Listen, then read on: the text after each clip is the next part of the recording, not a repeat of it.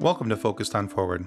The purpose of this podcast is to focus on recovery from life situations, be it a disease, chronic or acute, perhaps the loss of someone so dear to you in death, or a change of life patterns that has affected you so profoundly that you have no choice but to find your new normal and become focused on moving forward. Each episode is designed to show the positivity that people bring to each and every one of their stories, the successes they've had, ways that they have become so definitively focused on moving forward. We look forward to sharing their stories, and we hope that they inspire you just as much as they have inspired us. Thanks for listening, and enjoy the show.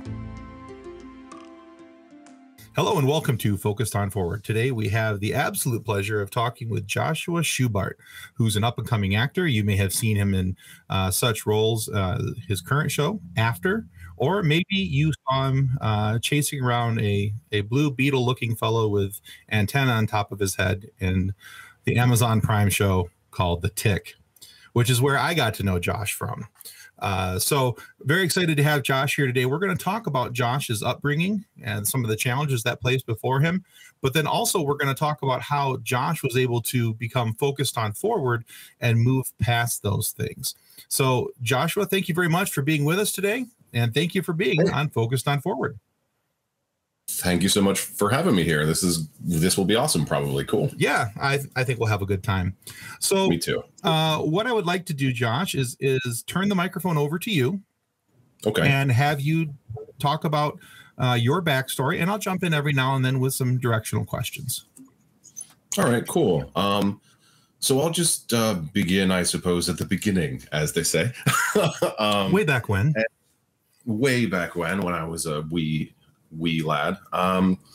Basically, I had an absentee father. He left the picture when I was about 3 or 4 years old, and my biological mother was bipolar and an addict. And she loved me very much, but she was unable to care for me or for my two younger sisters who came much later. But it was a weird time. Mental illness wasn't handled in a really nice way back in the mid 80s, early 90s. It wasn't really spoken about. It wasn't really handled in a way that made any sense. It was a lot of trying to, like, quote unquote quick fix everything and then, like, kind of push you back out into the world. Mm-hmm. So as a result, I moved around a lot, bounced around a lot, and ended up homeless for a while, and then ended up in foster care when I was 14 years old. That's like the quick version. But I lived with my biological mother on and off for most of my young life. It was positive for, I would say, like 20% of the time whenever she had her act together and she could hold down a job, and she would inevitably come off of her medication when she was well again, because that's kind of a thing that, like, happens with bipolar is right. Once you feel good, then stop taking the meds. You don't take meds anymore. Yeah. You convince yourself that you no longer need them. You don't need them to function. Right.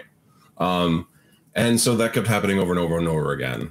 So when I became homeless, I was in my early teens. It was largely by choice, actually, just because I couldn't live in that life anymore. She had turned into a pretty terrible hoarder, to the fact where the bathroom was just old food, dirty dishes, containers. She was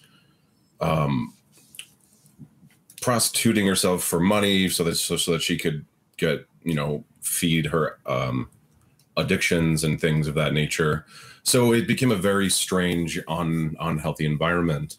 So I kind of went out on my own, and around this time I had two younger sisters who were very young. And I would head out and I would acquire food for them in any way that I could, and then I would bring it back to them, and then I would try and get food any way that I could, which was usually getting into crazy fights with like the other members of the homeless population, or taking it from the local supermarkets or anything like that. When it was hot, I would live in the park in one of their slides, and when it was cold, I would live in a clock tower that was on top of a CVS. Okay. So that was an interesting part of my life, to say the least. How long did the homeless section of your life? It was like 3 to 3.5 years of my life. Okay.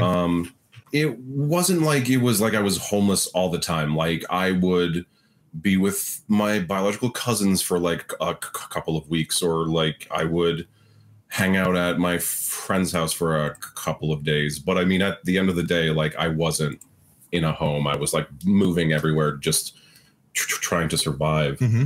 And then when I was 14, my biological aunt and uncle took us all in. So it's called kinship foster care. And that's when members of your own family become your foster parents. It's the exact same type of system, but that's just what it's called. Okay. And that's kind of when everything sort of changed.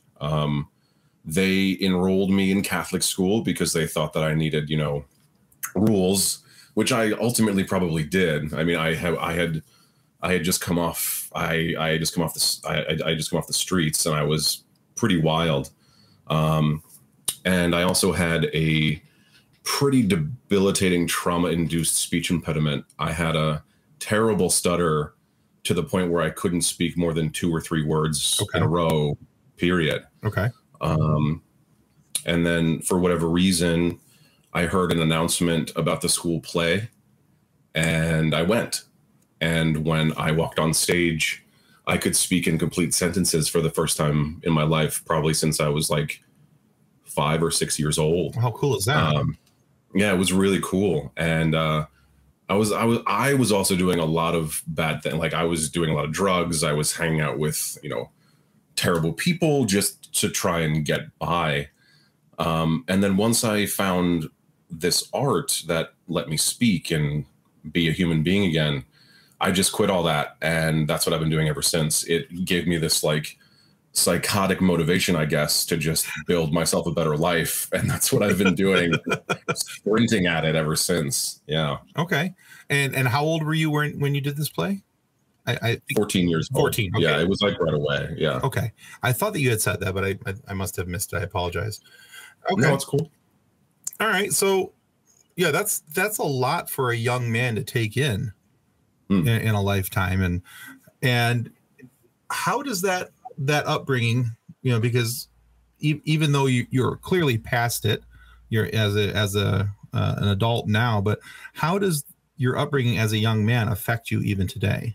So for a very long time, it was hard for me to trust anybody, because you're always trying to see who's trying to take everything from you. Because when you're homeless, unless you find your people, there are other people that want what you have. The homeless community is a very kind, very caring, very open, wonderful community. But at the end of the day, everyone's trying to survive. Sure. And if you're a kid in that community, some people are trying to take care of you. Other people are trying to exploit you. And others might be trying to hurt you or worse. So, right. I would say that how it affected me positively, because we could go on and on about like how it affected me in a negative way. And that's what I used to do. Right. That was perfect. Like through, lots of cognitive behavioral therapy, which I highly recommend. It's incredibly good and incredibly powerful tool to help you move through anything from like terrible, awful trauma to, a divorce to getting hurt to anything. It's such an powerful learning tool, incredible tool, and therapy. But So I used to use my life as an excuse for why things were going wrong all the time. Right. If I wasn't focused, if a thing went wrong, it was like, oh, no one ever taught me this. No one ever helped me know what this was. And it wasn't until I flipped that, and that wasn't right away, right? Like even when I found acting and I knew what I wanted to do with my life, I was still, it wasn't like a perfect line. Right. It was pretty meandering and moved around a lot, with me still trying to find my place in the world. So it's not like you went to bed one night and you went, okay, I'm done with that. Tomorrow morning, waking up, everything else is going to be different. That's not the way. Right. That's not the way life works. No, like it's not a Pixar movie now. Exactly. Yeah. Exactly. Yeah. Okay. So, but how did you start making or taking the steps to be able to focus your life and move forward? So there were some very clear role models in my life that I didn't realize I had until many, many years later. And they were educators that I hadn't had in my life while I was in this period of my life. I knew that in order to get out of my current predicament, I needed to continue my education. So despite being homeless, I was going to school still. And there was an administrator named Sean McLeod, who I still have to go find, because I was moving around so much. But for whatever reason, it was him and an English teacher when I was in middle school. When I was living like part-time with my biological mother, and I was also homeless at the same time. Mm-hmm. I got really into Beowulf in Old English, like super into it. Like, oh yeah, okay. And they took a notice about me, that like there was something about me that maybe not special, but like took an interest in things that most other kids wouldn't. So Mr. McLeod kind of took me under his wing and would continually say to me, like, the only way out of your life is education, Joshua. Like, you need to focus as hard as you can to get out of your own life. And I remember he took me to this conference when I was there still, when I was in school. I was in 9th grade at the time. Okay. And it was like a bunch of people who had lives like me were speaking on a panel. And he took me to it to kind of let me know that there is light at the end of the tunnel. And at the time, I remember being so angry that he took me here. Like, hearing these people talk about how they had come out of their horrible circumstances angered me to the point where I had to walk out. And at the time, I was a pretty heavy smoker, so I was just chain smoking cigarettes. And I remember him asking me, like, why did that make you so mad? And I told him, like, I don't see a way out for me. I don't see a way out. Like, these people found a way out. I don't know what it is. I can't find it. Okay. So, but many years later, now knowing what I know, those moments with those people, with him and my old English teacher, whose name I don't even remember, profoundly helped me understand, like, I need to get on a certain path. And I think subconsciously that was in there in the back of my head, so that when acting came into my life, it aligned kind of like perfectly. And it was like, there's the thing, like, I need to get on this train and I need to ride this thing, because this is what they were talking about. Yeah, excellent. So you mentioned a few moments ago the importance of therapy, and I wanted to circle back to that, because one of the things that I've talked a lot about on Focused on Forward, and both on the mic and off the mic in my personal life, is with other people, is the importance of men reaching out for therapy. Yes. Because I think we live in a time and an age where there's such a stigma attached to men going and seeking out help and talking about, because, we come from a bunch of generations where, well, men don't talk about feelings, and we don't talk about this, and we just suck it up and move along. So what did you have interior obstacles for you that you had to overcome to start going to therapy? Like, did any of those stigmas play a role for anything with you, or were there other things that you I wanted to go really badly. Okay. I was not doing well, and I knew that I wasn't doing well. And I think watching what happened to my biological mother, you know, really affected my whole idea of what I needed to do for myself. Like, while she wasn't a classic quote unquote role model, she taught me exactly what you aren't supposed to do, right, and how you're not supposed to raise children. So I jumped into it pretty heavily, maybe too heavily, because there were times where I freaked out my therapist. I remember, so I used to be really into like really violent comic books. Like there was this one specifically, Johnny the Homicidal Maniac, that I really connected with. And it wasn't because he murdered people. It was because he was murdering people because he needed to paint this wall in his house with blood, or horrible demons would blow out of it, and no one believed him. Then he got caught. Then he got put into an institution, and then horrible monsters blew out of the wall. And that's what I was connecting with more than anything else, was that there are these things inside me that I need to take care of, and I don't know how. And I don't know how to express myself. And I brought this comic book to my therapist, and I was like, "Hey, man," I was like, "I really connect with this book. Here, check it out." And then he read it, and the next session, he was like, you know, and I was like, no, I don't want to kill anybody. He's over there typing your name into a watch list, you know? Yeah, exactly. Okay.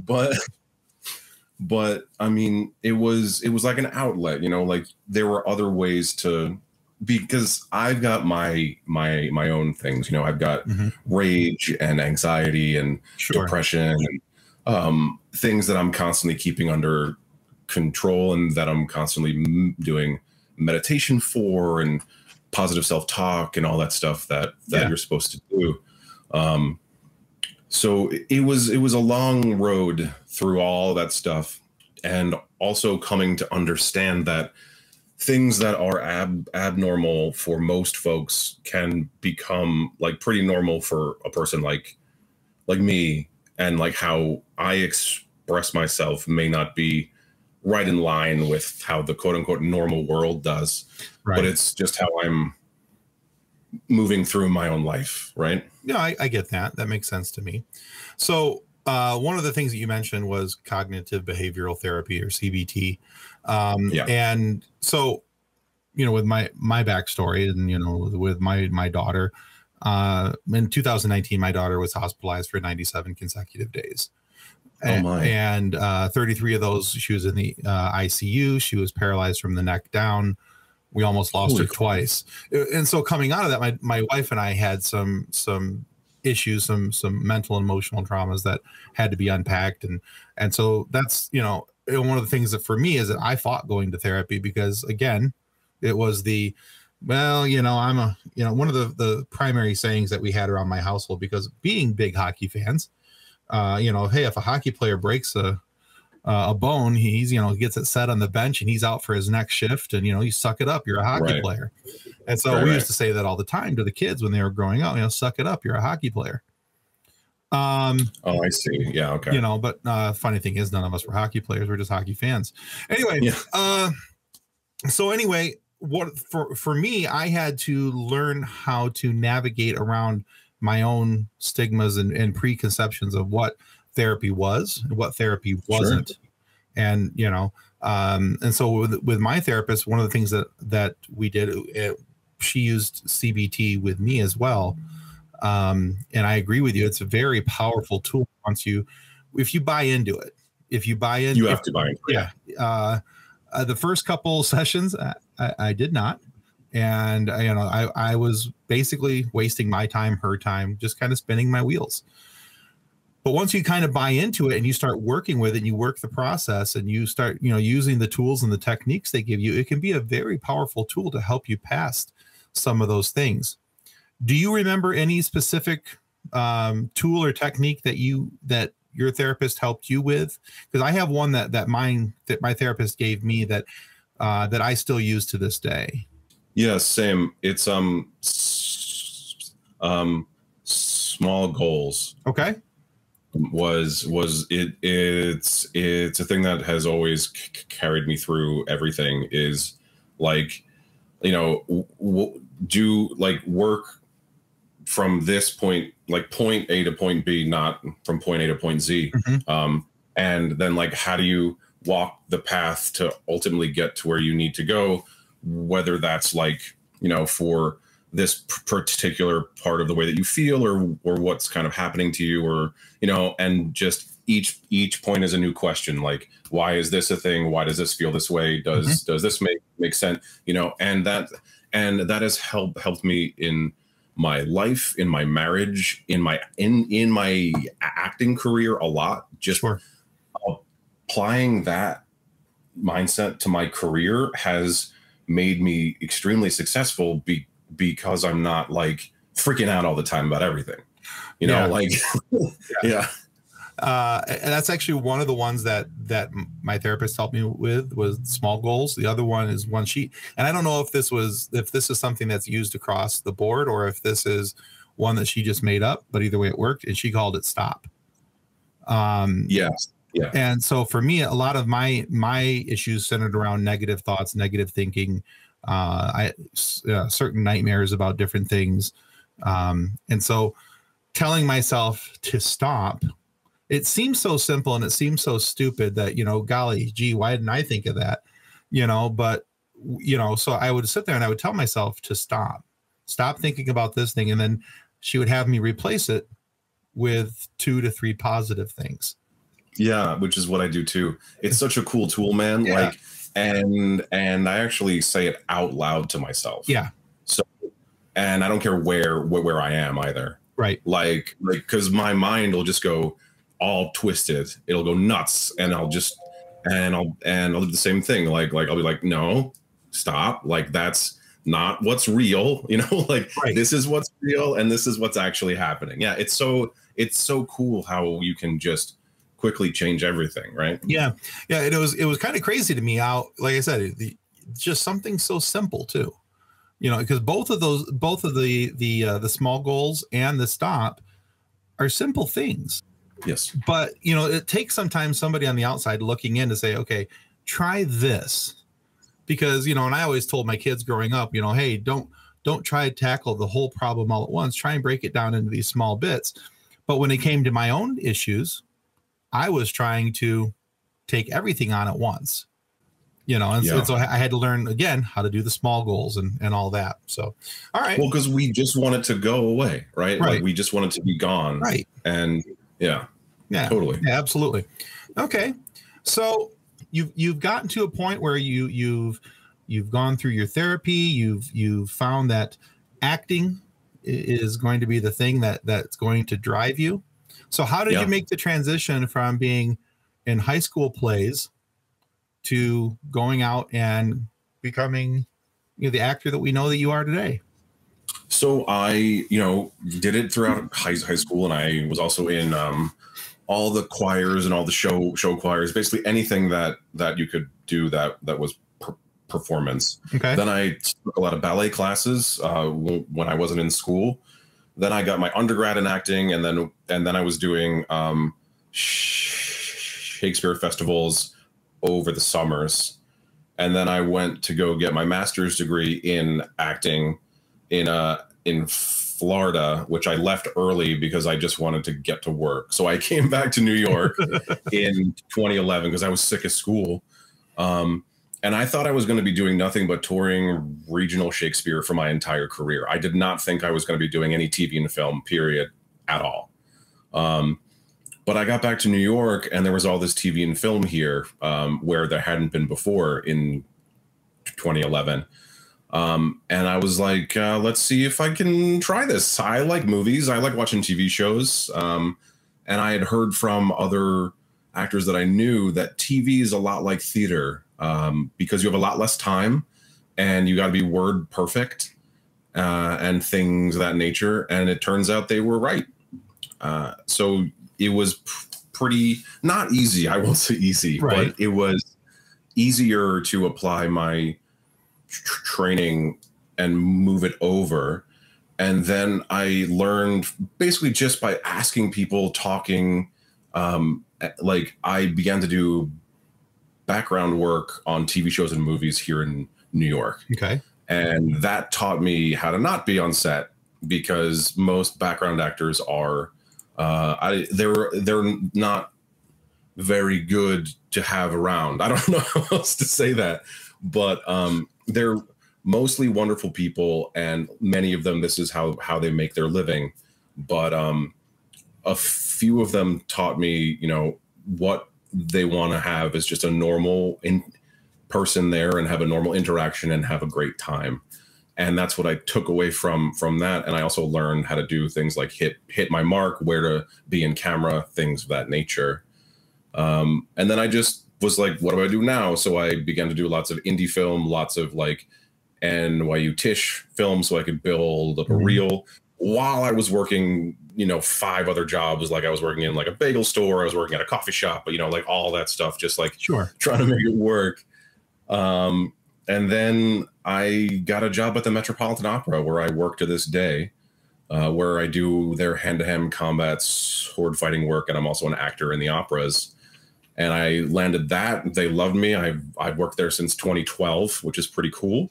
And then along the way, I built up my reel, pulled in people like agents and managers, and was auditioning. And now I'm on the Tick, and I became a producer, and I make my own TV shows, and I write, and I'm a model, which is weird. And I'm an audiobook narrator, and yeah, it's so cool and so crazy and amazing. And I'm so happy that I'm here. Yeah, absolutely. You've had a nice career, and you know, looking back through your IMDb, one of the things I noticed is that, you know, for some actors who are just getting going, they have one job this year, and then there'll be a while before there's anything else that they're, whether they're accredited or uncredited for that role. There's something else. There's a gap there. You've been a pretty steady Eddie since you got started, so that's kind of nice. You've been able to keep yourself going that way. I'm a little psychotic when it comes to my career. I'm not gonna lie. My colleagues tell me that I have a never-ending well of like crazy energy when it comes to the acting career, and I've never noticed it before. But when I took a look outside, it's true. Like I'll go to work, go to rehearsal, do a show, and then I'll be out meeting people till like 2 a.m. Then I'll go home. Like it's like, I mean, now I can't do that as much because I just had a daughter. Yeah, congratulations. Thank you. Yeah, she's been here for about a week. Yeah. So very, very, very, very so happy about that. So things need to change a little bit, but you know, obviously I can't be out till 2 a.m. anymore. But I'll make it work still. Yeah, that's fun. Yeah, and having a child, that's a whole nother story there. We'll circle back in a couple years and see if you have bags under your eyes yet, and you know. I have bags now. I just have really great lighting right now.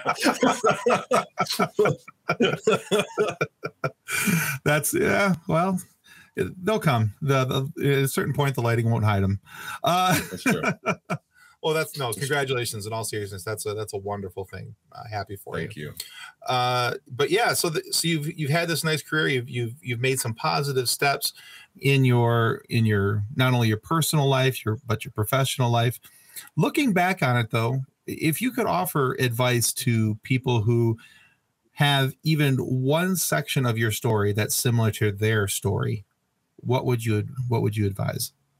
Yeah, so I think about this all the time, and it's why I talk about it so publicly and so often, is because I am in a position where I can maybe help people that are like me, but so just because I have platforms that I can speak on. But I would just say, just don't give up on anything. You can literally do anything that you want to do with your life. And that's just not like a blanket thing. That's like not like you're a rainbow and you're you can do anything. And that's not just like you're like a rainbow and it's like a poster that's like on a wall. Like, it's like you are specifically equipped to do whatever you need to do with your life. You can be as successful as you need to be because you have been so successful in the fact that you're still here. So if you can take the lessons that you've learned from whether you've been homeless or you've been in foster care or you're handling some sort of mental illness, the power it takes to move forward and to keep going is some of the most powerful stuff in the world. And once you can take that and view it as like a booster pack, as like putting in a battery into your chest, you'll be able to get whatever you need in order to be whatever you want. I like that. And one of the things I also noticed about your story and the way that you were telling it, is that, and I love this, by the way, is that you were able to recognize the importance of having both good and bad examples, and that you found the good even in the bad examples. As that, you were able to, and I call that finding the silver lining, because even no matter what we do in life, there's going to be some areas of our life where there's issues, there's troubles, and we can either sit there and think about how bad it is, or we can find the good or the silver lining in it. Even when you're talking about your mother and some of the things that she went through, using her example as, hey, this is what I don't want to be. This is the example of how not to raise a child. This is an example of how not to do this. And so I think it's important that people learn how to find that and identify that so that they can also move forward. And I think that's an important part of your story. Right.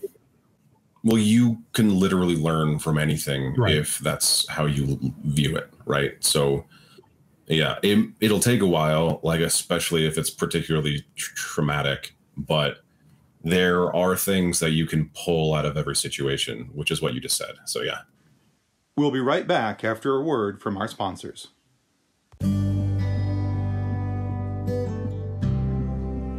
Since 1982, Vital Signs and Graphics has been helping professionals with all their image, logo, and design needs. Perhaps you're looking for signs and banners, truck and trailer lettering, business cards, brochures, or other image and marketing aids. Vital Signs and Graphics in-house design studio has you covered. From logos to apparel, start to finish, Vital Signs and Graphics has everything you need to look and feel professional. Call Rick at 231-652-3300. He'll get you noticed. And now back to Focused on Forward. All right. So, Josh, there's a couple questions I like to ask every single guest who's been on my show. Sure. So the first one is this. Looking back over the entirety of your experience, what is the single greatest lesson that you have learned? Oh, man. I would honestly say that I'm enough is a huge lesson that I had to learn. That me being myself and me being okay with not being okay is okay. I don't know how else to say that. No, that's cool. For a long time, I carried it around like a cross or as an albatross around my neck. And once I was able to kind of hurl that away and be like, this is just who I am, then that's when it became easier for sure. Okay. No, that's a great answer.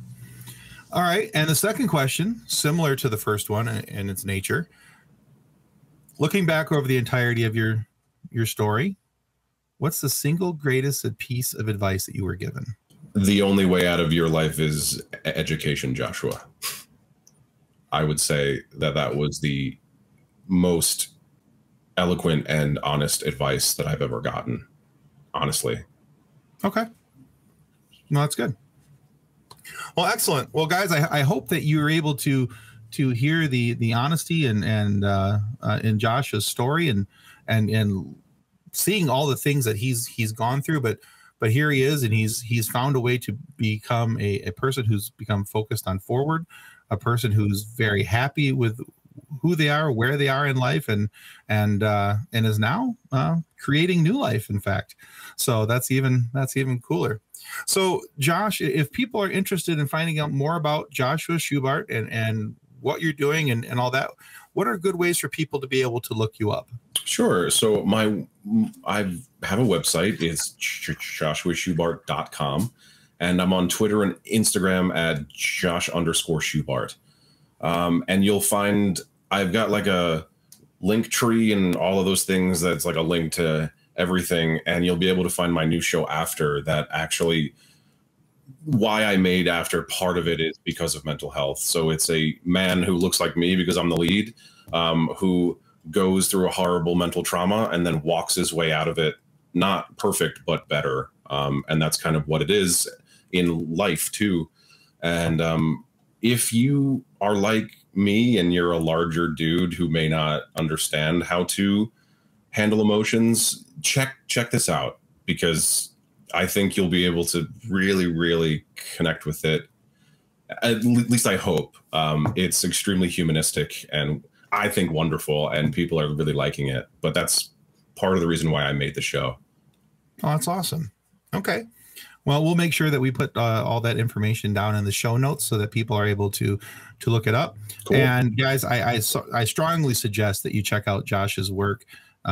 If you're a fan of superheroes and comedies and things like that, please check out The Tick on Amazon Prime. Please. You won't be sad that you did. Nope.